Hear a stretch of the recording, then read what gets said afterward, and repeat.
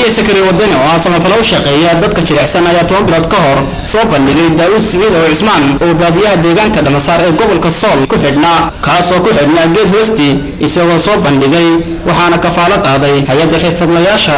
HBA ee gobolada SSC kadib kafaalo qaadkii hay'adaasi Daawud ayaa lagu guuleystay in xaaladiisa caafimaad la daryeelo waxaana maanta uu ka baxay xarunta dhimarka magaalada Buuhoodle waa kuwan maamulka xarunta sakari wadani iyo Daawud yaabihi oo ka dareen celinaya xaaladda Daawud axada tirsiga taariikhduna uu yahay 8 bishii 7aad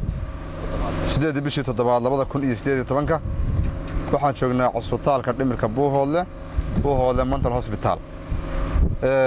ujeedkan halkan jeednaana saaka waxa weeye in aan cusbitaalka laga fasaxay ama laga saarayo bukaan dhibana ahaa oo reer cusbitaalka ugu jiray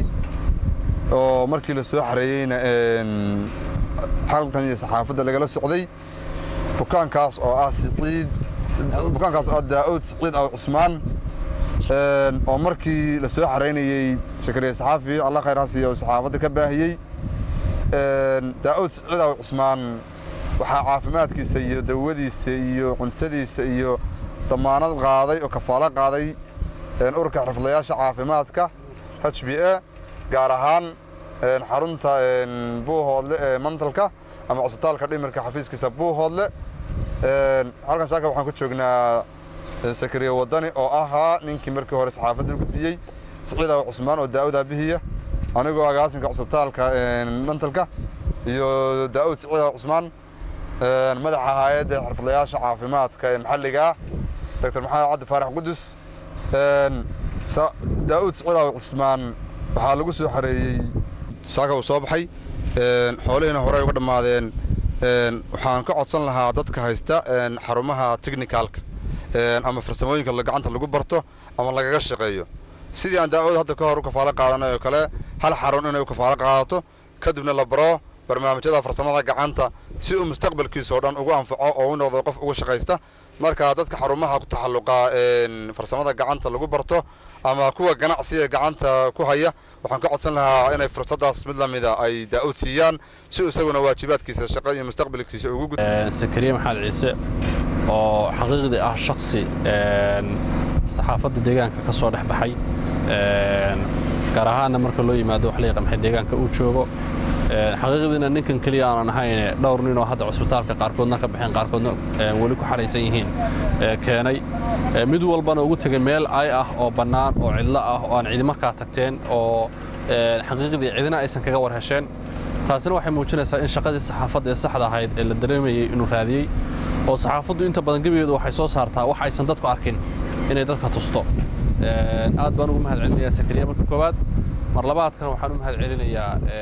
waalidiintii iyo waxa la yaqaan qoyskii wiilka oo waqti wiilka xanuunsanayay iyaga laftigoodu aqbalay in wiilkoodu wax la yaqaan xilligeeyo xarun caafimaad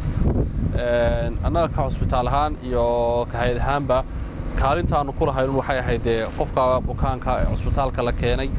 inaanu markaa wixii waajibkaygu ahaa aanu saarno wax lacaga iyo wax qarasha aanu xisaabinay ama aanu weydiinay ma jirin